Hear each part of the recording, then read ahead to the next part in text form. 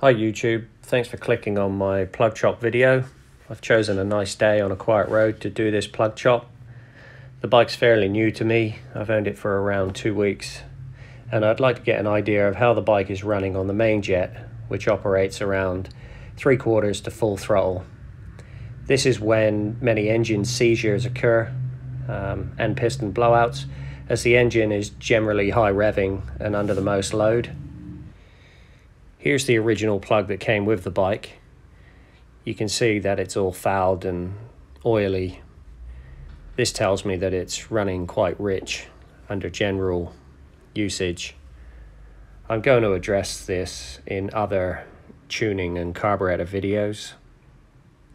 I know it's not ideal to start on the main jet, but I'd like an indication if I'm at any immediate risk of a lean seizure.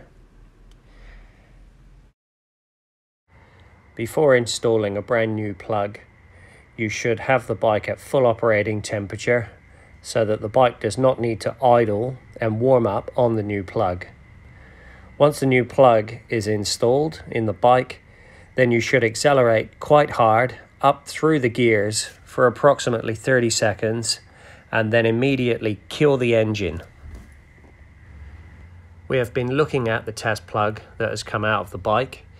I'm about to cut around the top washer of the spark plug. This will remove the entire thread and reveal the top part of the porcelain conductor. The thread has been cut and will just slide off the spark plug.